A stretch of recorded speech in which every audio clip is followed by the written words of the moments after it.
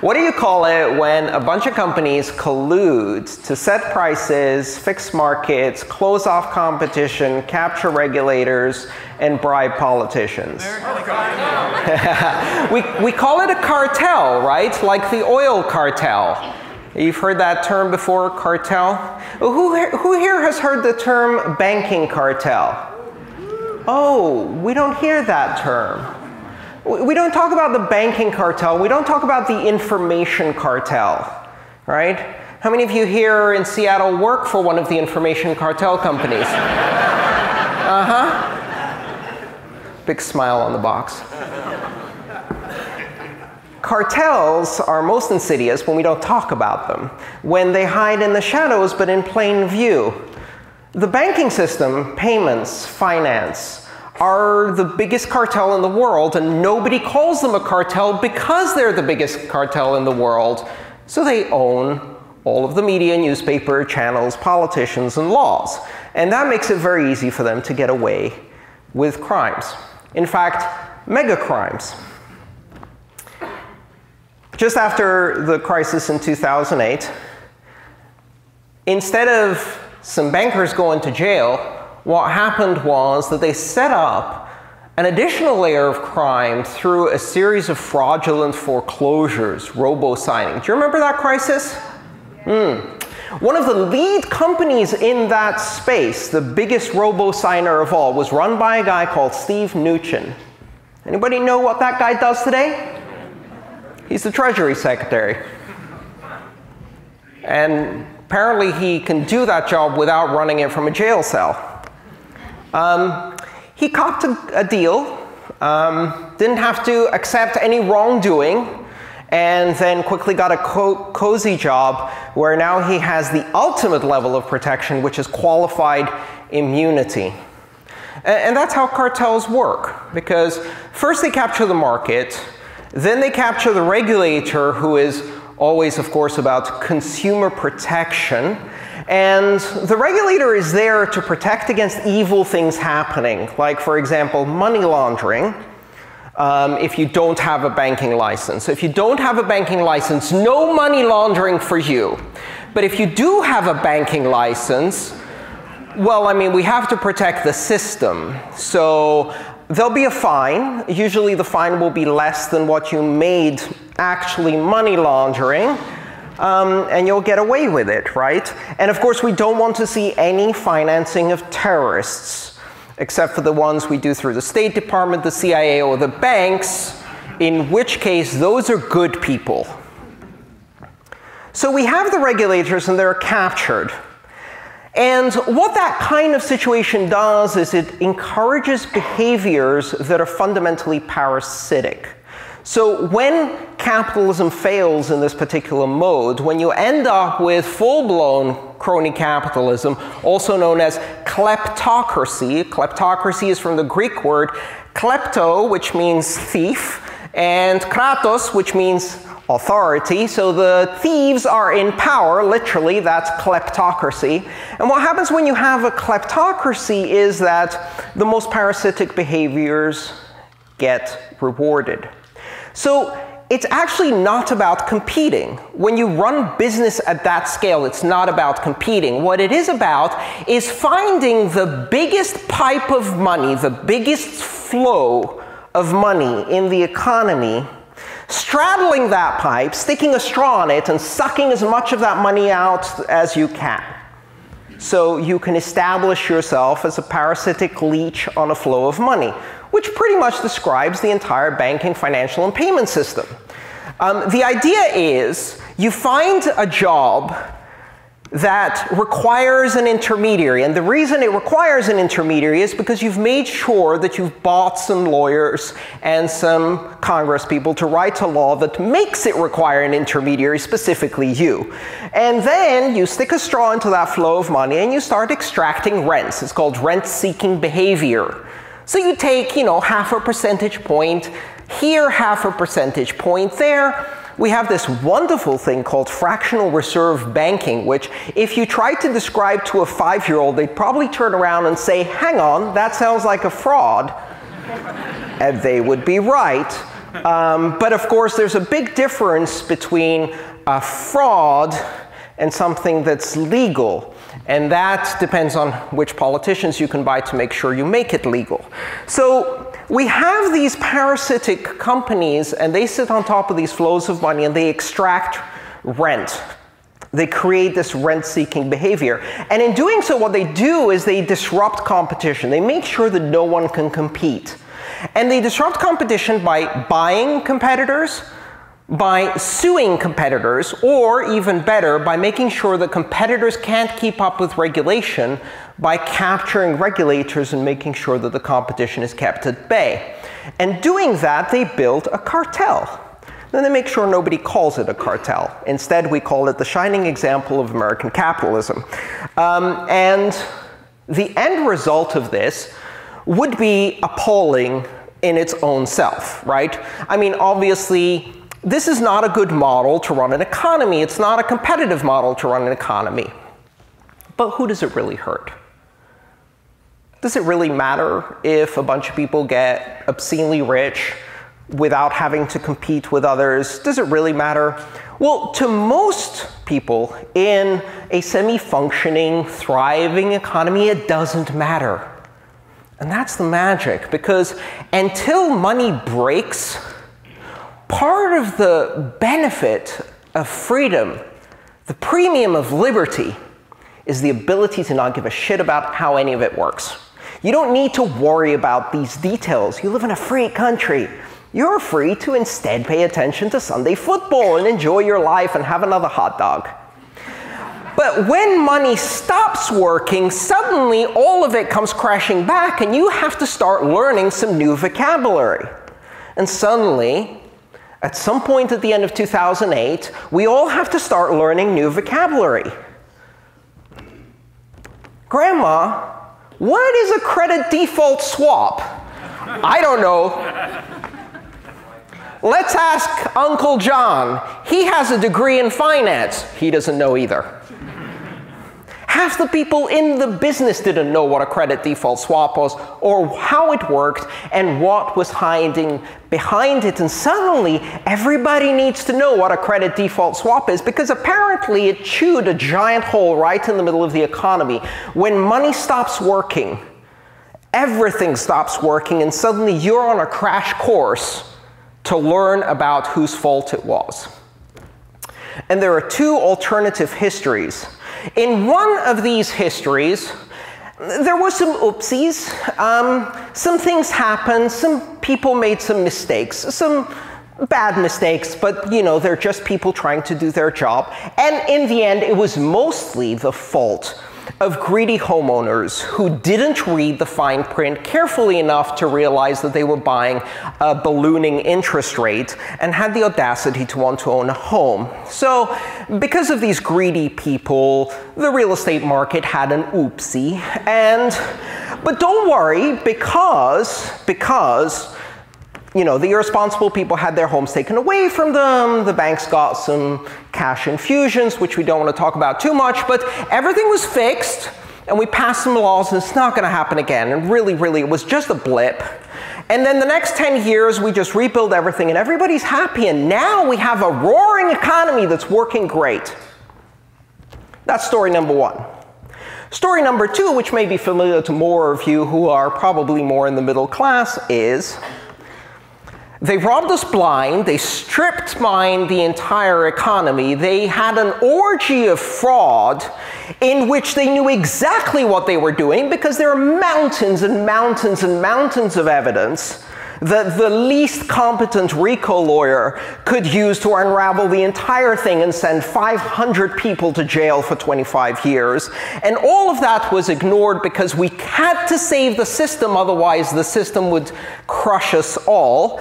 So we dumped more than $10 trillion in an orgy of quantitative easing into the banks, which they did not use to stimulate any part of the economy, but instead to blow another giant bubble into real estate, a giant bubble into the stock market, a giant bubble into bonds, into student loans, into subprime auto, into every part of the economy, while at the same time They made sure that those cops out there beat the shit out of anyone who had the audacity to go out and protest as part of Occupy Wall Street. And that didn't work. And they turned protest into a crime. And in that orgy of crime, they didn't just damage the economy. They raped the rule of law in this country and destroyed the justice system so they could get away with it. And we come full circle today, 10 years later, and where are we? $10 trillion in debt, 10 more giant bubbles, and it's gonna happen again. Because a system like that is fragile, because a system like that is corrupt. And it's not just corrupt, but it's architected in such a way as to reward and encourage that kind of behavior. In a system of incentives, if when you commit a crime, the penalty is less than the profits you made committing the crime, that is legal immunity. That is a very, very loud signal in a system of capitalism that says, do it again, only this time, leverage more. We could probably squeeze out another 10 years. Now, a lot of solutions have been proposed to this, because the problem with destroying institutions within a society is that many people who are then functionally destroyed, whose livelihood gets destroyed, rage, and that rage gets misdirected. It's the old adage of the really rich guy having 99 cookies, the middle class having 1 cookie, and the rich guy going, watch it, that brown guy's going to take your cookie. And that's the oldest trick in the game. I'll just give you one little piece of information. One of the houses stolen by Steve Mnuchin's robo-signing firm belonged to the guy, and I won't name him because they don't deserve to be named, who sent 17 bombs to Democratic Congress people just about a couple of weeks ago. That guy got robo-closed by Steve Mnuchin and decided to turn his rage against immigrants, gays, and Democrats for I don't know what. But the point being is that when you have that kind of destruction in a society, when you destroy the institutions of the rule of law and you create rage among people, they don't know where to turn. And what you have is violence and extremism, bigotry, hatred, and a desperate desire to find someone to blame. And of course, you can't really blame those guys because they're behind very tall walls and they have very good security. And guillotines are out of fashion. So they tried that in France, but can't do it again because we're now a civilized country. So what do you do? Protests. Okay, well, that ends in an orgy of violence by a militarized police, which is doing exactly what police have always done. You can't do that. Occupy, that was tried. Again, orgy of violence. Apathy. A lot of young voters tried apathy. They're like, I don't give a shit. These old people fucked it up. I'm just going to go and play my game and ignore all of this. That doesn't work out very well. Trying to become part of the parasitic class by somehow scrambling and clawing your way to just escape the middle class. Well, the problem is there's a tide of shit coming up behind you, and it's moving faster than you are. The middle class is actually sliding backwards so fast that while you're trying to scramble out of it, you're really backsliding, so that doesn't work. How do we fix this problem? The first thing we need to do is identify why this keeps happening. And in my opinion, looking at this from a technology perspective, I think it's a problem of architecture. And the architecture that's the core of this problem is an architecture of hierarchy and centralization. Centralization is responsible for this. Parasitic behavior gets rewarded because there are giant centralized flows of money that someone can go and tap in. Because we've taken the traditional model of commerce where you visit your local butcher and you interact with them and you get something and you give something and you trade with other people around you in your community, a system of peer-to-peer commerce, if you like, and we've converted it into a system that I call a peer-to-corporation-to-corporation-to-corporation-to-corporation-to-peer system, whereby when I pay my butcher, Visa, Chase, and 3 other banks get involved, and they all stick a little straw in that flow so that by the time it reaches my butcher, a lot less money has arrived in their place. And I mean, how can you make a system like that work? It's absurd. You'd have to create a sense of apathy combined with the extreme convenience of waving a piece of plastic, and at the same time create some kind of dark cloud over cash, terrorists, and pretend that cash is something that we should get rid of because people use it to evade taxes. Of course, the people who evade taxes use corporations and very expensive lawyers to do that and actually get away with it. But the butcher might evade some taxes if we use cash, so we'll eradicate cash. That hierarchy is not just poisonous for the system of commerce that we have. It's not just our banking system that becomes a haven for parasites, because the very architecture itself concentrates power and creates a reward system for parasitic behavior. This is now happening with information cartels. Let's take everybody's identity, put it in a big pot, put Mark Zuckerberg on top, and oh, oops, we fucked up our electoral system. But we've got cat videos, but hey, democracy is dying, but we got cat videos, so that's okay, is it? And so the information cartels, the payment cartels, the electoral system that's so centralized that the Secretary of State of Georgia can run in his own election and then steal it at the same time, because we have electronic voting machines that make it so quick that you can count the votes incorrectly in an hour instead of counting them correctly over 3 days. So we have convenience, because now you can tap on the screen and you tap and vote, and the system changes your vote to something else, and it's counted instantly. Convenience. And democracy dies a little. We have the liberty to ignore most of these remote side effects, these negatives that arise out of centralization, because in this country we have an incredible amount of economic momentum and a dirty deal with the Saudis to sell oil only for dollars that ensures that we will continue to have low interest rates, and the rest of the world will buy treasuries, and we can maintain a lifestyle of convenience. That illusion that this will continue to work like this allows us to accept this behavior and not try too hard to change it. We're not in a panic. It's not an emergency. It was in 2008, but that got fixed. Don't worry. It's not going to happen again in 2019. Don't worry. And it won't happen 3 times bigger because we didn't actually fix anything, and the same symptoms still exist. Don't worry. Well, while you're not worrying, someone in Argentina is worrying because their currency just crashed 45% this year, because they're experiencing that in an accelerated fashion in an environment where they can't simply outsource their debt to the rest of the world in exchange for oil and war. So they actually suffer the consequences immediately, and it's happening in Venezuela, and it's happening in Brazil again, and it's happening in Turkey, and it's happening in Ukraine, and it's happening in dozens of other countries. And until now, in all of these countries, the problem was that when your esteemed leader tells you that the reason your currency is crashing and your economy is dying is not the systemic corruption throughout the entire system, the parasitic behavior of hierarchies sucking off the middle class and feasting on the carcass of the economy, it's actually the foreigners in Bolivia next door who are sabotaging us, or some other external threat. Well, not only is it your patriotic duty to use the currency, but it's also your patriotic duty to not leave the country, which of course refugees do all the time because they're not so patriotic.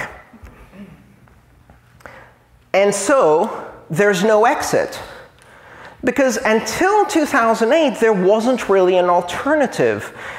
Holding dollars, for example, as a foreign currency, or hoarding gold, or putting it under your mattress, that's very easy for a government to stop, to break down, to censor. And they can do that by confiscating your gold and raiding your house. And if you are seen exchanging hard currency, like foreign currency, with others, you'll get shot. You won't just have a misdemeanor fine. And so these countries can take entire populations with them hostage on these hyperinflation orgies, but then something happened in 2008. And that something is Bitcoin. And what happened was, for the first time ever, we had an option. And that option isn't just a separate currency, isn't just a currency that can't be confiscated, that can easily be transmitted across border, a lifeboat currency that can be used. So that people sometimes don't even need to exit the country. They can simply exit the economy virtually by trading in another currency right where they are and creating a parallel microeconomy, a little lifeboat in their community, which becomes connected to other little lifeboats that can have life continue past the crisis. They don't all have to go down with the sinking boat of state to be patriotic. And that's what's happening today in Venezuela, in Argentina, in Turkey, and before that, in Cyprus and other places. It's happening again and again as people discover they have some other options. And of course, today, not many people can do that, and it requires a level of literacy and numeracy and technological confidence that's not available to the masses. But think about what happens in 20 years when some dictator decides to take an entire economy hostage, and 25% of the population goes, see ya, I'm taking my money out now. And taking your money out isn't the act of investment. Like we see here in the United States, people say, let's invest in Bitcoin as if it's some kind of stock. Let's buy low, sell high, let's make lots of money, get rich quick. The act of exit is to say, I will take my productive capital, my labor, my services, my products, and I will only make them available for this currency, so that I am not only simultaneously entering a new economy and trading with other people who are with me, I have exited, I have withdrawn my participation, my collaboration with the system that is broken. On that basis alone, this is a technology that is going to change the world. But that's not what it's all about.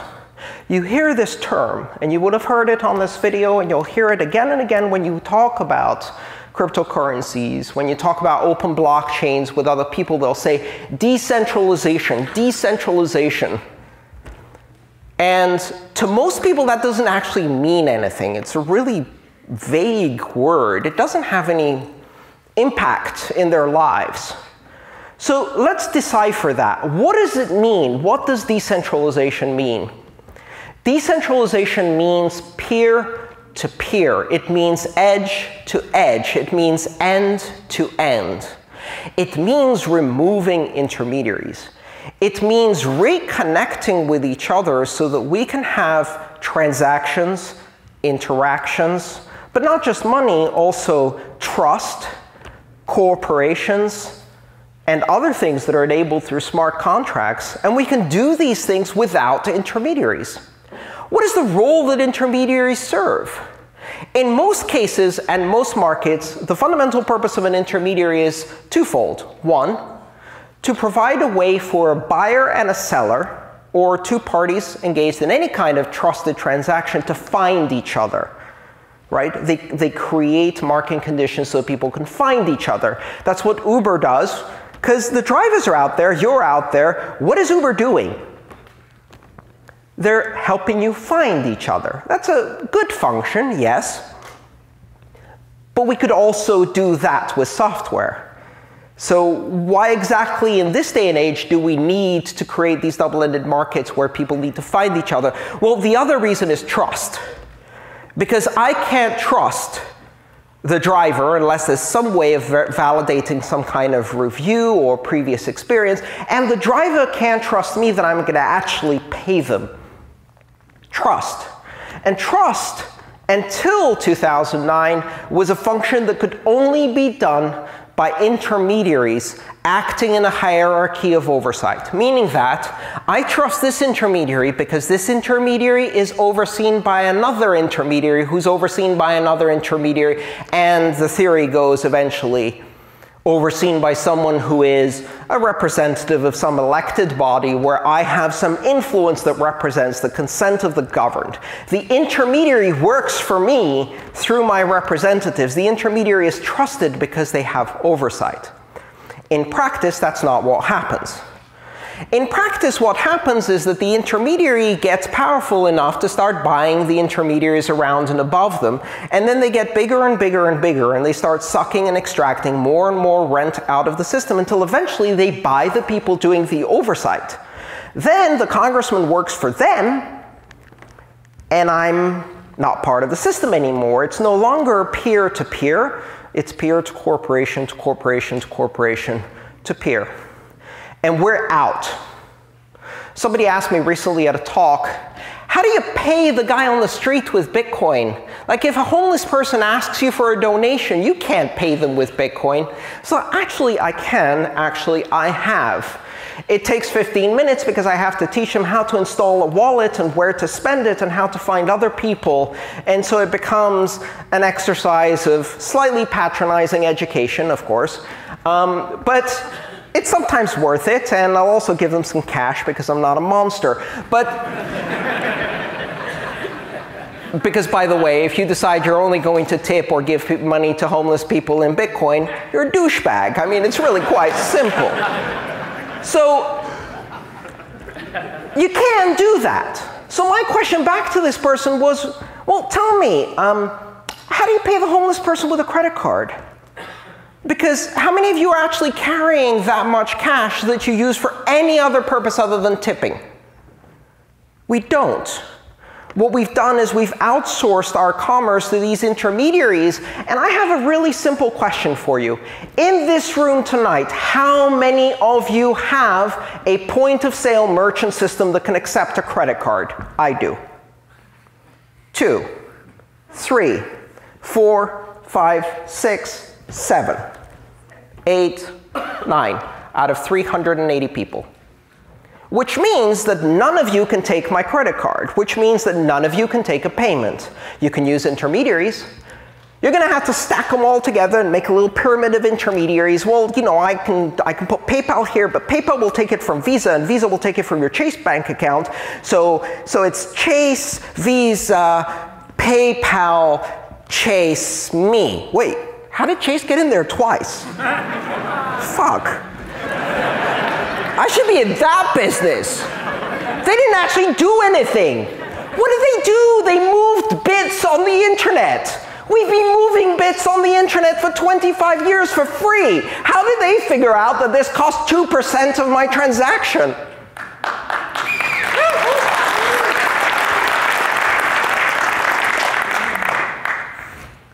The invention of Bitcoin is about decentralization because what it does is it removes intermediaries. And if you understand anything about the internet, all of the great things that the internet did come down to one word: disintermediation. I need to put a classified ad in a newspaper to sell my furniture to my neighbor. Oh, no, I don't. Bye-bye newspapers. Oops, they're gone. An industry that existed for hundreds of years, now a hollow shell that does infotainment. And several other industries, right, have gradually fallen to this powerful effect of disintermediation. And disintermediation is important because it allows you to do two things. It allows you to shorten the distance between buyers and sellers and remove all of the points of friction and control, which means lower cost. It means faster service, and it means a more direct interaction between the person providing the service and the person consuming it, so that we can start behaving like human beings that interact with each other. If I buy something from someone directly, I know who they are. I don't need 3 intermediaries of trust in between. Not only does disintermediation remove these, but the other insidious problem of intermediaries is control. Because they're not just going to take a cut of everything they do, they're now going to start telling you what you can and cannot sell, to whom you can and cannot sell, to which country you can and cannot send money.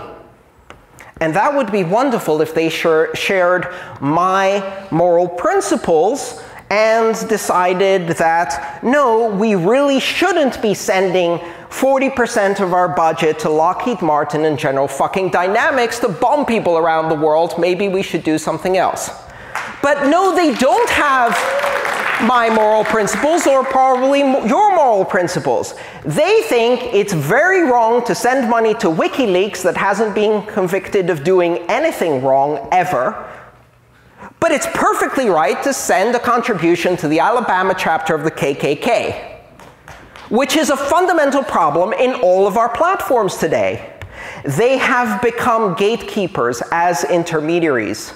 So the side effect is not just the 2% cost of every transaction. It's the fundamental erosion of democracy. It's the destruction of all of the other institutions that we used to have control over. We no longer have choice. We no longer have voice. And what is left when you have no choice and no voice? Exit. And we can do exit the hard way. And exit the hard way is trying to get with 50 other people into a tiny boat and cross the Mediterranean. A man-made crisis. But exit the slightly less hard way is saying, I'm opting out. I am leaving your centralized parasitical system, and I am choosing to use decentralized platforms.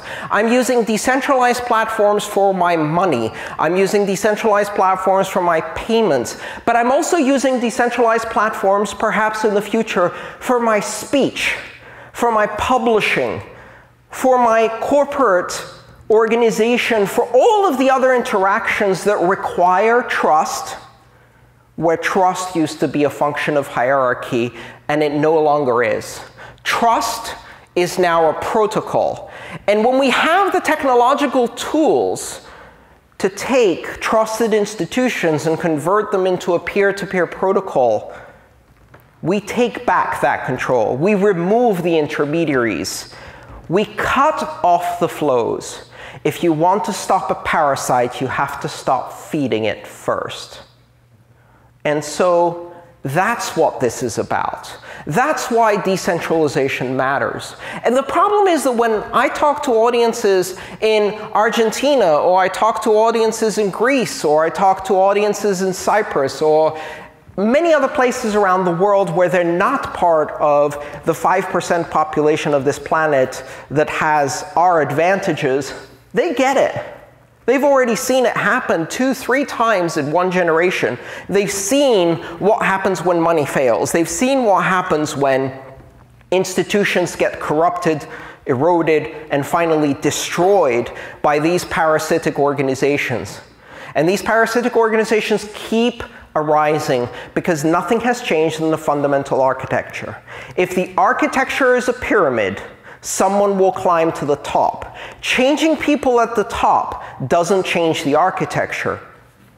Corruption will flow upwards, and they will become corrupt too. They're just doing their job.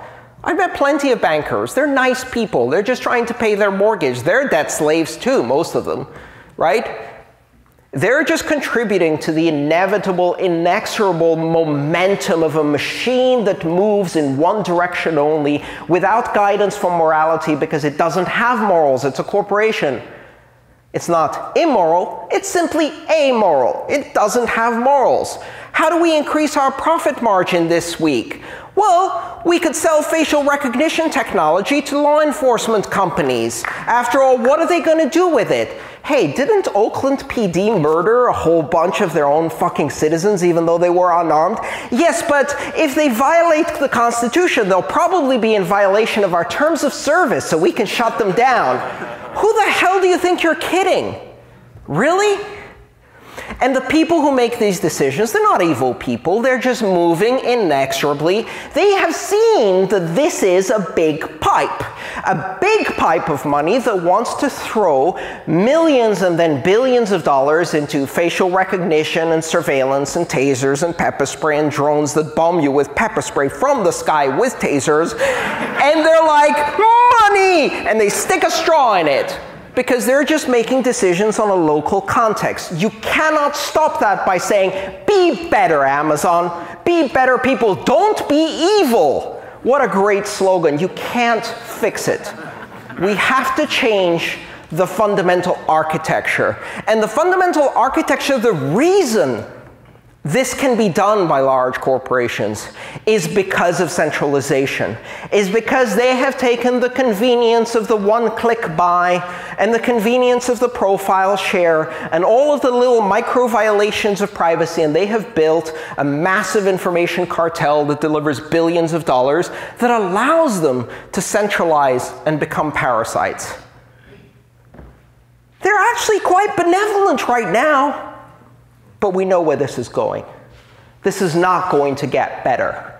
It is not going to magically resolve itself until we change the fundamental architecture. So that's the message of the movie we just watched. The message that Bitcoin brings, and the reason it's so strongly resisted is because it says, we don't need your permission, your regulation isn't working, you can't scale to solve the problems of this planet, because at a very fundamental level, your architecture is wrong. And the architecture we want is peer-to-peer. It's flat, it's decentralized, it's end-to-end. It innovates at the edges without permission, and innovations flow up and are part of everybody's experience. That's the architecture we want, peer-to-peer. That's why it matters, not just in money, in corporate governance, in law, in voting, but first, and most importantly, we have to starve the parasites. And the first thing that needs to be broken is the cartel of money. And the way we do that is by exiting and using peer-to-peer money. Thank you.